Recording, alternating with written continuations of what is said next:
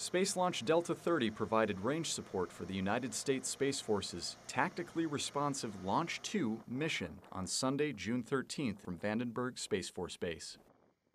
The launch decision authority for this mission was Colonel Robert Long, Space Launch Delta 30 commander. Space Launch Delta 30 provided launch permission, range safety, area clearing, and weather support for the launch. So the 30th Operations Support Squadron typically provides a wide variety of support to any launch here at the Western Range.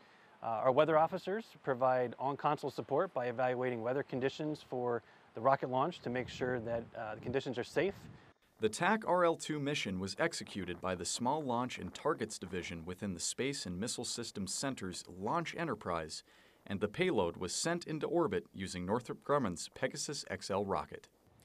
This is a whole new program for us, and they're operating on a much shorter timeline.